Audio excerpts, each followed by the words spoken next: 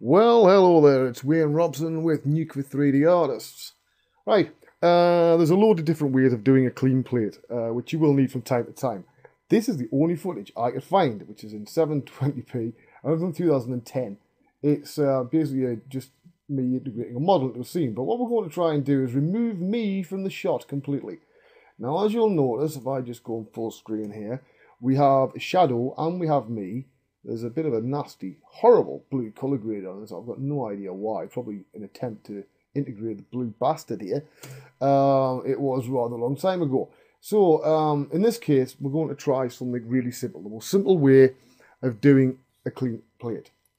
Now, first of all, what I'm going to need is not roto paints. I need a couple of roto nodes. Now, first thing we're going to do is work out where the optimum place is on this, and I'm guessing about 180. Yes. Now if I go to 180 here, alright, first thing I'm going to do is put a frame hold on there, alright. So this one will now, if we go 180, boom. So what we need to do is to keep all of this except anything with shadows, alright. So I'm going to create this here, and we're going to do a very rough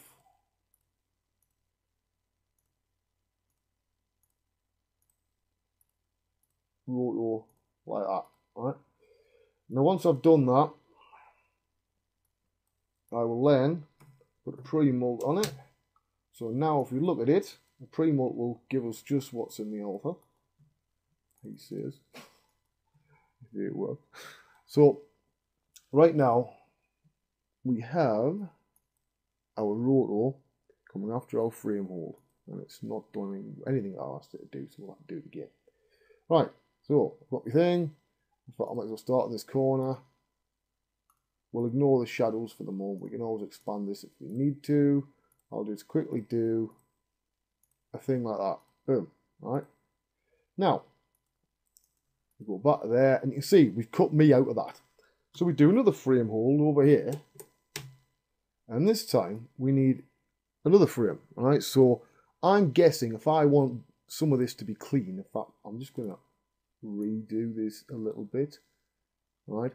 I'm going to need frame 0, right? Which is great because that allows us to patch this bit in here. So I'm going to do with my roto node, and then I'll just make sure because this one's got the wrong thing on. So obviously I added the wrong node before. Now I'm going to add a fair old whack here, bigger than I need, just because I believe in making life easy for myself.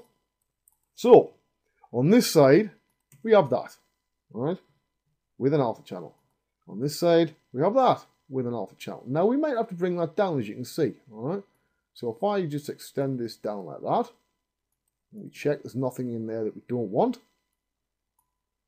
And it's this easy. In fact, I don't even need to do that. I just need to go merge. Let's see, I've got a few test runs going there. Everyone's never make a secret of that. I always do a test run or something. You don't really want to do a massive cock up in the middle of the video. So there you go. And we now have a completely clean plate for the whole range. So if I just swap between that and that, and I'll just do a wipe like this, right? So if I go across the range, you can see the shadow there on that side. It's clean, it's not clean. So, you know, right from the beginning, I can wipe myself right out. Right? Now we do have that bit of shadow over there.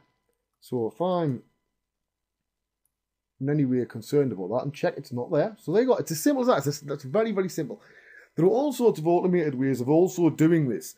If I think there's enough interest, I'll cover it, but it's really sort of outside the range of these videos. I've got to work with what assets I have available. As I've explained before, I don't have time during the week to spend doing a lot of this, you know, the new assets. As I said, this is something I shot in my back street many years ago when I lived at a different house in a place called Ledgate in 2010. So this is 7-year-old footage that we're using here. But I hope it's useful to some of you, because the good thing about that is sometimes you might have to wait for a comp department to give you a clean plate, and they're normally pretty hammered in production. So this way you can give yourself a rough clean plate straight away without having to worry. And it gives you something that if you've got to do a slap comp to put into dailies, then you've just got your backside covered and it can look halfway decent. So if we add something to composite over the top of this with some shadows, we'd even add a bit of a very mild colour grade, boom, done. And then you've got more chance of getting it approved if it looks like that than if it's just, you know, the model in no background, the model with all sorts of crap going in the background, right? Simple as that. So it's a very simple one, this one, but it might be useful to some of you. I'm Wayne Robson. Bye-bye.